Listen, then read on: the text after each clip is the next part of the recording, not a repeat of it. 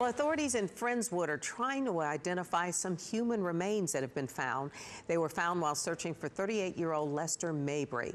We want to show you a map where the body was found in relation to where Mabry was last seen. You can see how close they are. For more on this case, let's go to ABC 13 reporter Charlie Etzedy. Charlie?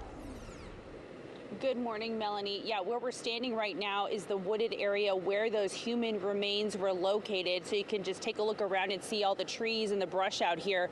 And so right now it is still unclear the identity of those human remains. So there's still a lot of unanswered questions here about both of these cases. So search crews were looking for this man up on your screen right now, 38-year-old Lester Mabry. He is currently missing when they found those human remains. So Mabry was last seen on Saturday morning at 7:30, less than a mile away from where we are standing right now. So his family told police that he stated he was going to go for a walk and then never came back home. So Mabry was last seen wearing gray Puma shoes, blue jeans, and a gray hoodie. And his family says that he is new to this area, and that's really all the information that was shared on the missing persons report.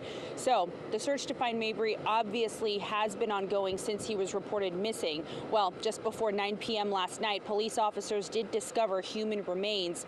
The Friendswood police spokesperson tells me they do not have an official identification on those remains quite yet. The body right now is with the Galveston County Medical Examiner's Office, and the hope is that they will have an update at some point later on today. And so I did ask if the search for Mabry would be continuing today, and according to the spokesperson, she tells me that they are waiting on the ID from the Medical Examiner's Office of those human remains before they make the decision whether or not to come out and continue searching for Mabry. So obviously the hope here is that Mabry is okay, and they just haven't located him yet. So of course, if you have any information about where he might be, you are urged to contact the Friendswood Police Department.